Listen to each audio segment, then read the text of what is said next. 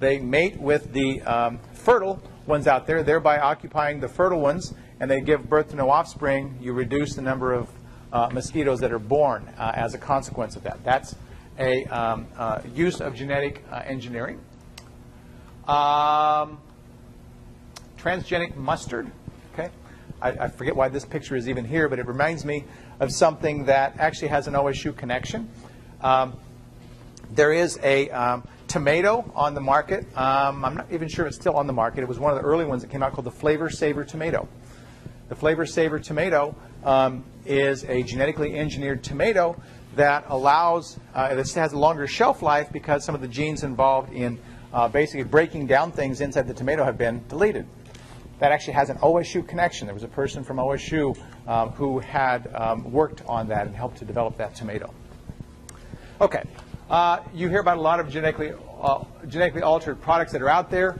Genetically modified organisms, or GMOs, are in some cases controversial in terms of what's been put in there. I won't step into that controversy and say it's good or bad. I personally think that there are good and bad applications of any technology, including GMOs. So you should, if you're not aware of these things, perhaps read up on them a little bit, because they will affect your food supply in the rest of your lives. Okay. A technology I would like to just say a word about, I haven't talked about it so far, but I think now is the appropriate place to talk about it. It's called the polymerase chain reaction. And the polymerase chain reaction is, I said that the restriction enzymes were one of the first tools that really made modern biotechnology possible. A second tool that made modern biotechnology even more accessible was the polymerase chain reaction. So I'll tell you just a little bit about that. The polymerase chain reaction is also called PCR, and PCR is a way of amplifying a fragment of DNA. Amplifying. What do I mean by amplifying? I mean this.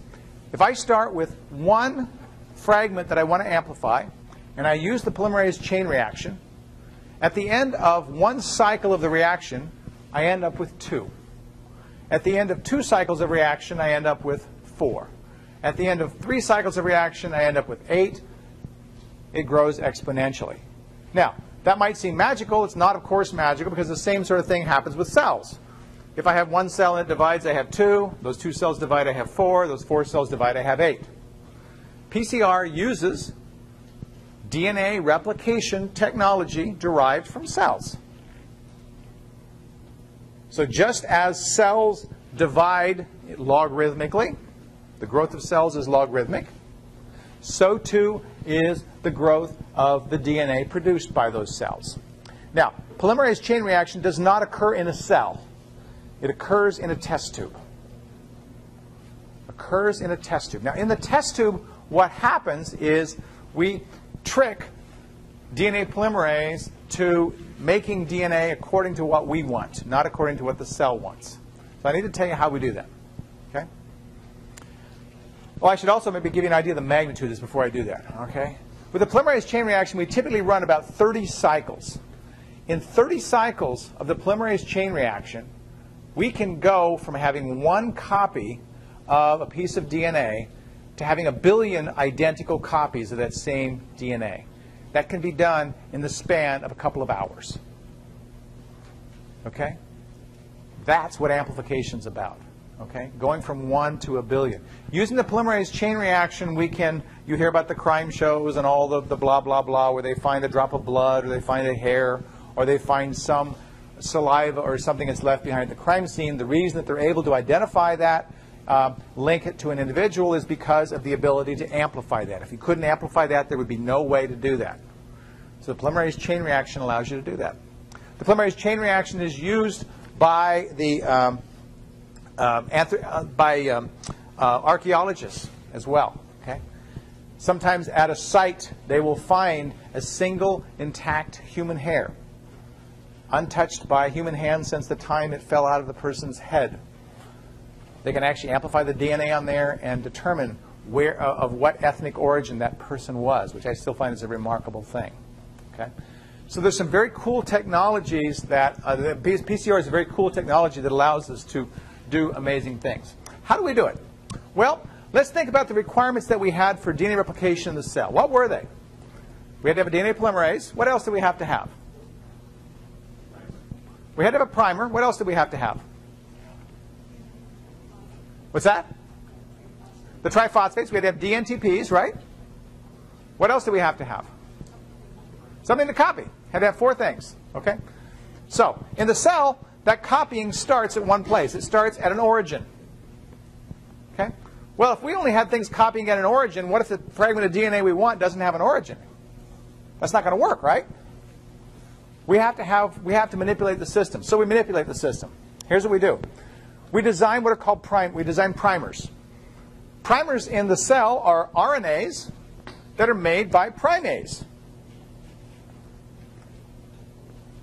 For PCR, we don't use RNA. We actually make DNA primers. We can make them in a laboratory. I can go to a machine, and I can punch in a sequence that says, give me the following sequence, GGAGCGTTGGCGAAA, something like that. Okay? And the machine will, using chemistry, synthesize that little piece. How do I pick a piece? Well, let's say I know that I've got the genome of a person, and I know a region that varies from one person to another. I know a sequence right next to it that doesn't vary. There's one of my primers. I design something that's complementary to that region next to it. I design a second primer that's over here that's complementary to a region that doesn't vary either. And I use those 2 primers. That's what I do. I have 2 primers, one on either side of the region I'm trying to amplify.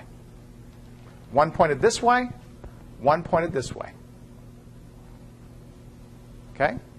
So I design my primers to be complementary to regions around the thing I want to amplify.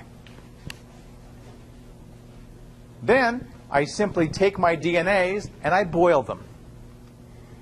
I boil them. When I boil DNA, the strands come apart because, remember, only hydrogen bonds are holding them together. I let them cool down, and if I'm very careful in letting them cool down, those primers will find their complementary regions and sit right there on the strand. So now I've got a duplex region, I've got a primer, and they're pointed, one on the top strand, one on the bottom strand, they're pointed in opposite directions. My DNA polymerase says, oh, I see a primer, I've got 4 DNTPs, I start going this way, I start going this way, and where I had 2 strands before, I now have 4. I boil it. Guess what happens? They come apart. More primers come in. And now the 4 strands become 8. The 8 strands become 16. The 16 strands become 32. That's how it works. The primers defined ultimately the ends of the fragments that I'm amplifying. Now, one of the advances in PCR was the discovery that there were organisms that live at temperatures near that of boiling water. That means that their DNA polymerases don't get beat up when you boil them. Most enzymes don't survive that. So they went to Yellowstone. It's a true story. They went to Yellowstone National Park. They went to one of those geysers where all that hot water and all that muck is, and they isolated organisms out there that were living in that boiling water, and they isolated their DNA polymerase. They had what we describe as a thermostable DNA polymerase. That means I can squirt the DNA polymerase in there, and even though I boil the solution to separate the strands, the DNA polymerase stays stable. It's ready to replicate. Whenever it sees a primer, it goes and it replicates. That's pretty cool. It's because of that I don't have to squirt in more enzyme each time I do the reaction. I squirt it in once. I go through 30 cycles of boiling, okay, letting the primers fall on it, replicating. Boiling, letting the primers come on, replicating. Boiling, letting the primers come on, replicating. Okay? That's what a cycle consists of. Boiling, allowing the cycle, and by the way, allowing the primers to come on is at a slightly different temperature. It's called the annealing temperature. Then there's a replication temperature. Boil, anneal, replicate. Boil, anneal, replicate. That's a cycle of PCR. It's a phenomenal technique. And as I said, we can amplify DNAs billions of times doing something like just that. Questions about that? Yes, Lynette. Can you spell anneal? A-N-N-E-A-L. Yes, ma'am. Yes? So you said exact same one, so how many do you need before you can figure out what it is? In other words, you're saying one little strand isn't enough for it to identify. They have to amplify. So Correct. You're making the exact same thing over Sure. and over. Okay. So that infers you need like a certain amount to be able Yep. to figure out what it is. You do. You do. Okay, so she's puzzled because I say, well, if I don't know what it is, how do I get it in the first place? And then once I've got it, I know what it is. Why did I amplify it? It's kind of, it seems like it's backwards if I understand what you're saying. What is the technology that needs a certain pile of it? I'll give you a quick, real easy example to see. Okay, so there's a technique called restriction fragment length polymorphism, or it's called RFLP. Okay,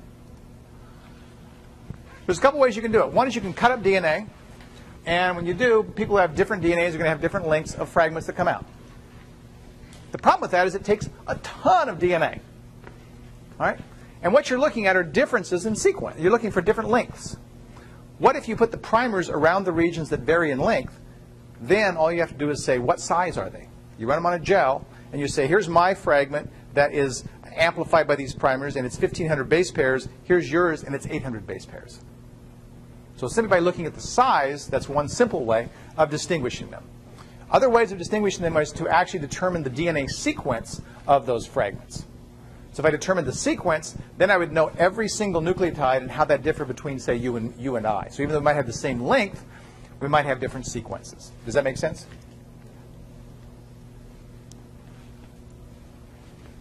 Okay. Let's see. So, paternity testing. Okay. Paternity testing involves all of these techniques. It involves looking, again, for differences in the DNA, in this case of the offspring, compared to that of dad. Okay? So, here are two parents. All right? If I look at a particular region where we realize I'm going to have two copies of everything. I'm going to have one copy from mom. I'm going to have one copy from my dad. My wife is going to have one copy from her mother, one copy from her father. So she might have fragments that look, when we cut them up, look like this. Okay, they're only showing one particular fragment here. All right, so let's say mom had two copies here and I had two copies here. The child's going to get one from mom, one from dad, and we would expect that if we know the parentage as we think we do, those will match up. If, however, we see that dad's one for this child is over here, we say, uh-oh, the mailman was busy, right? Make sense? Yes? I'm sorry? Yeah, so why are paternity tests 100% sure? Because they rely partly on size. And so you might have two individuals who have, for example, the same size, but they're still different individuals.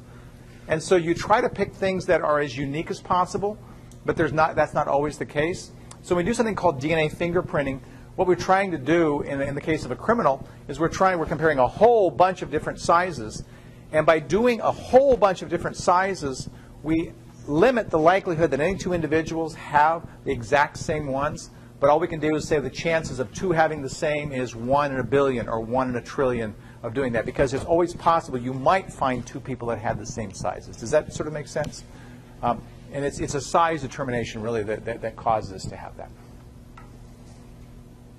There was a very interesting, speaking of DNA sequencing technology, there was a very interesting paper that was just announced this past week about humans interbreeding with Neanderthals. Have you guys heard about this? Very interesting stuff. So there's been debate for a long time to have humans interbred with Neanderthals or not. And now, at least according to this recent paper, it sounds like there's some pretty good evidence that human beings did, in fact, breed with Neanderthals. And it happened very shortly after emigration out of Africa. Very, very interesting stuff. If you haven't seen that paper, you should read about it, because it really tells a lot about human evolution, which I think is kind of cool. Okay. I should also, and I don't think I've got it on here. No, I don't. But paternity testing